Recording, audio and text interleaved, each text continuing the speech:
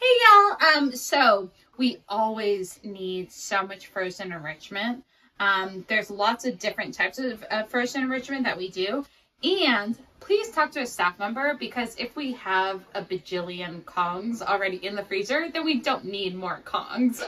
And storage space is always a thing with our freezer. So definitely ask a staff member what we need around the shelter, and then you can make frozen Kongs. So lots of examples of things you do. Of course, Kongs, right? And we'll go through like how to make Kongs. These are so important for dogs. Licking is actually in our brains, it has like calming effect. So we like whenever dogs have to lick to get things out.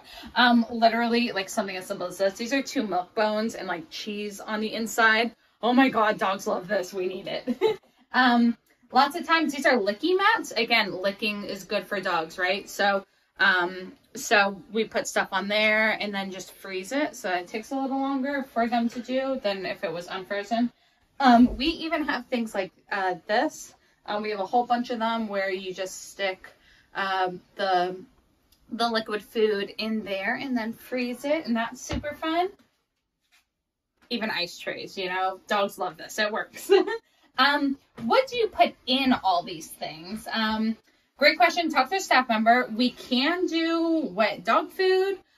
We can do cheese. We can even do like broth or you know, a whole bunch of different things. So again, talk to your staff members about what needs to be done, what we need in the freezer.